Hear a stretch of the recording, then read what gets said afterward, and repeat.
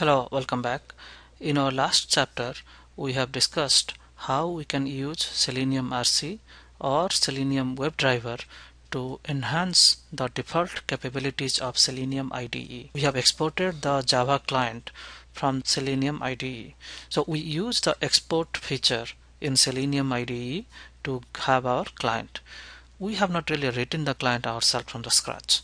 So what we are going to do in this chapter, we are going to write a client using WebDriver APIs to drive the automation steps. Just recall, we intend to automate this web application. So our goal was to automate this orbis.com so that instead of we giving ourselves manually, the Selenium client can put data, drive, and then give us a price for the best possible itinerary. Okay, so that was the original goal that we came up. So how do we write that client?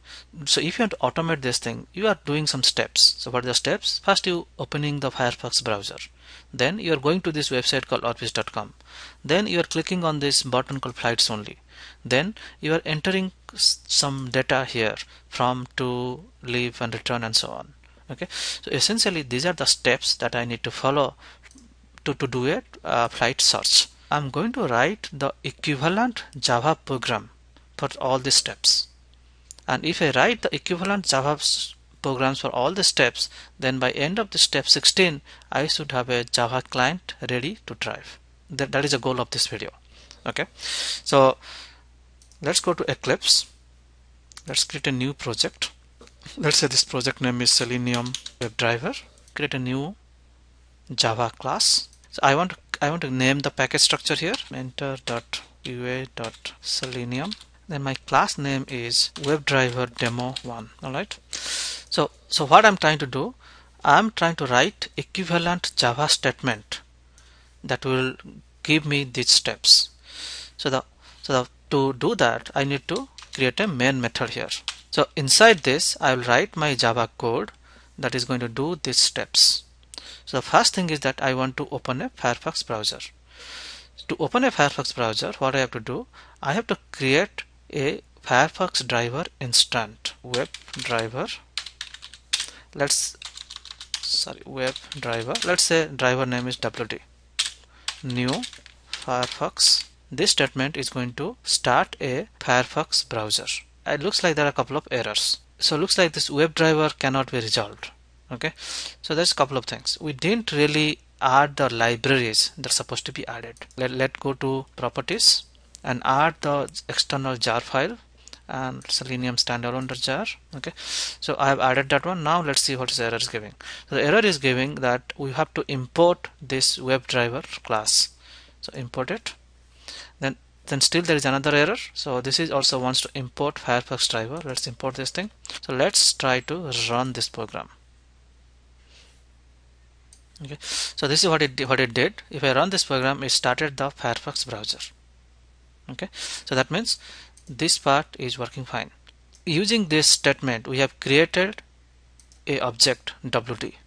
Then what we are going to do, we are going to use that object WD to do the remaining things.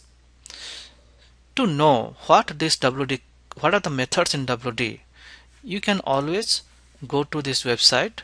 Okay, so right now I'm looking at the class for Firefox driver. This Firefox driver has following methods, and also it inherits methods from its parent class, which is remote WebDriver. Alright, so those methods are all written here. Okay, you can either take a look at here or just do what I need to do WD. Okay, so next step for me is to go to the URL. What is the URL? The URL name is orbis.com. So let's see if there is any method that can take us there. So one of the method is called get. Okay, and this get method will take an argument, and that argument is the URL location. So let's do that. Get, and then the argument here is the URL location. In this case, it is orbis.com. Just make sure that you give HTTP. Okay, so now let's try to run this thing again. Okay, so we have started the Firefox browser by the step number 1, and in step number 2 went to this orbis.com. So basically let's write our steps. So this is step 1, and the step 1 is to open the Firefox, and step 2 is go to URL. Step 3 is click on this flight only radio button. So our goal is to click this flight only radio button. So to do that, what we need to know, we need to find out how to locate this element. Okay, so basically to do that, so let's find out the element location. So there is an API in WebDriver, find element. We have to give how do I find the element. Recall the different location strategy that you learned. You learned that you can locate an element by using XPath, by using name, by using ID, by using CSS. So what I have given here is that I want to locate this flight only radio button by XPath. So what Selenium does, this find element is going to take an argument, and that argument is of class by or by. Okay, so there is a class called by. Alright, so this is the class called by, and this class by has couple of static methods. So you can give this by and then the method name. So since I am interested in getting by XPath, so what I'm going to do, by XPath expression. And what is the XPath expression? That is here. I just copy it and let's put it. So this is how you are going to find that element.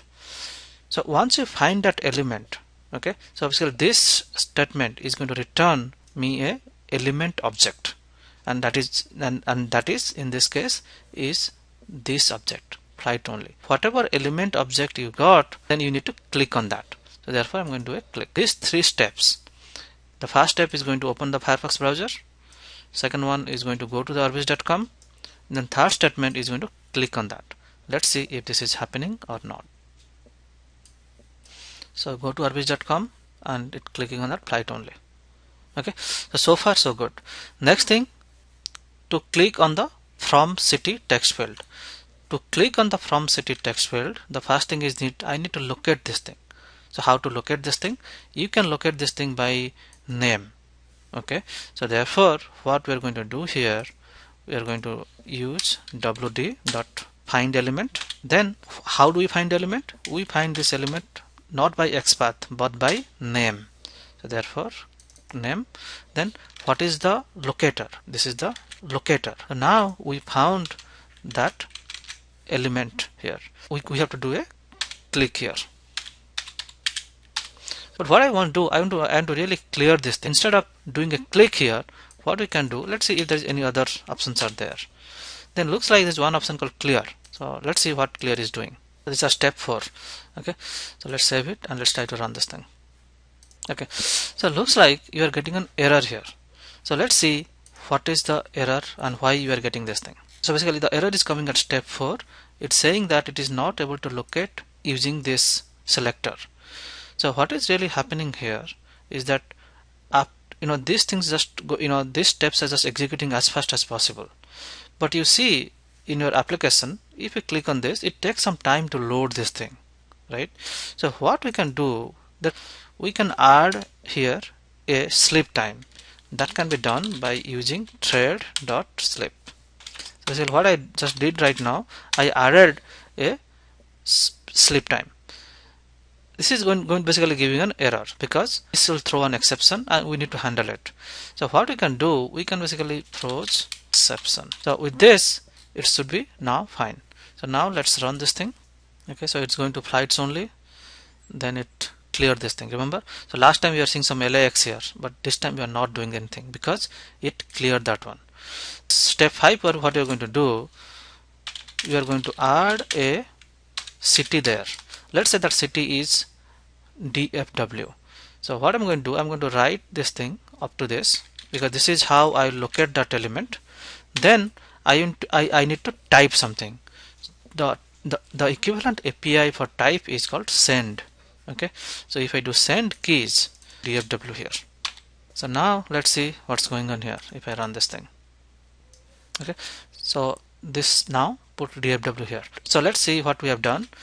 We open a Firefox browser, then we go to that website, then we are finding the element, then we are clicking on that, then we are sleeping for some time, page refreshes, then once the page refreshes, then we are able to find this element called from.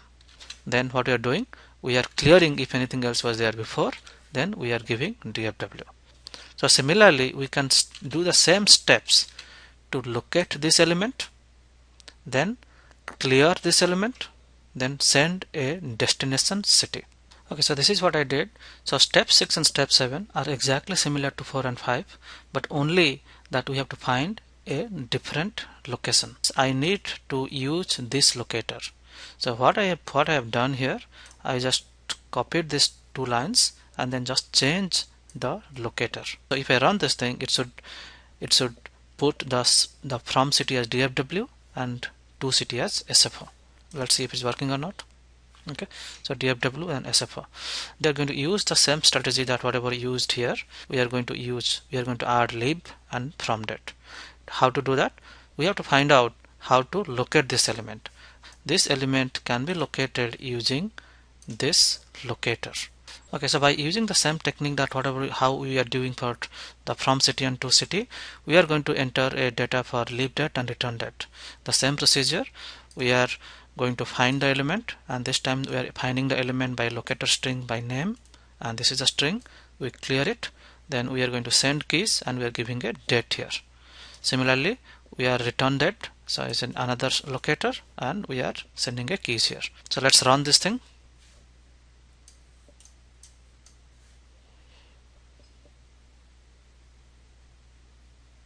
So as you see right now, I have entered the data automatically. The next thing what I just need to do, I need to search. So what is the locator for search flight? The search flight item can be identified by name equal to search. So here is a Java program for this thing. So I need to find, so wd dot find element, then by again name, and what is the name? That is search. Then whatever element I find, I want to click on that. That's all. So let's run. So now the search thing happening. So let's stop here. So in the next video, we will see how to extend whatever program we have here, so that we can have this 294 stored in a variable.